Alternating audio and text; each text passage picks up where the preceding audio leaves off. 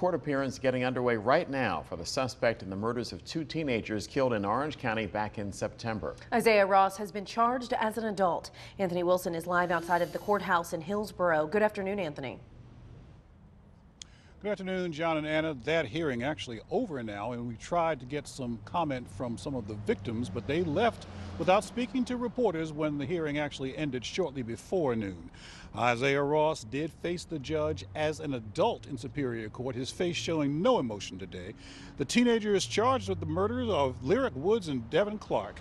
Their bodies found in a wooded area off Buckhorn Road in mid-September, and the Orange County Sheriff says that Ross fled to Delaware on the day of the murders, and the FBI Violent Crimes Task Force tracked him down at a Dover, Delaware apartment complex. The FBI also arrested two people who allegedly helped Ross hide. Their names, provided by investigators, are 22-year-old Issiah Ross, the 22-year-old sister of Issiah Ross, and another woman, 21-year-old Mackenzie Mitchell. Now both women face charges of hindering prosecution. Investigators feel confident they've got the right case, the right person, as this case moves forward.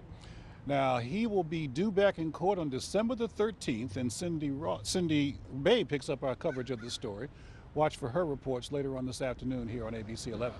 John and Amber.